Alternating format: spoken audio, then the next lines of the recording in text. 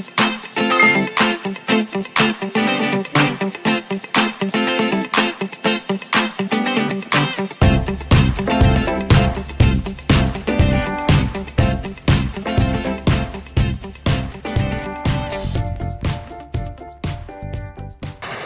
y'all, Irix Guy here. Now what I'm going to explain today is how to mix the perfect rum and Coke.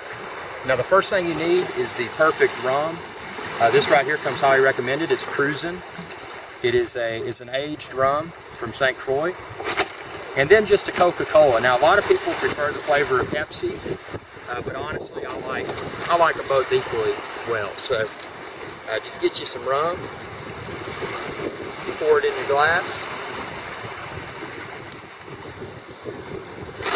and then get you some, hold on just a second here. Get you some Coke.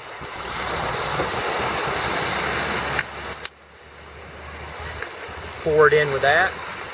And this is a drink you can enjoy in the ocean all afternoon because it's strong. You don't even need ice in it, it's going to get hot anyway. So that's how to mix the perfect rum and Coke.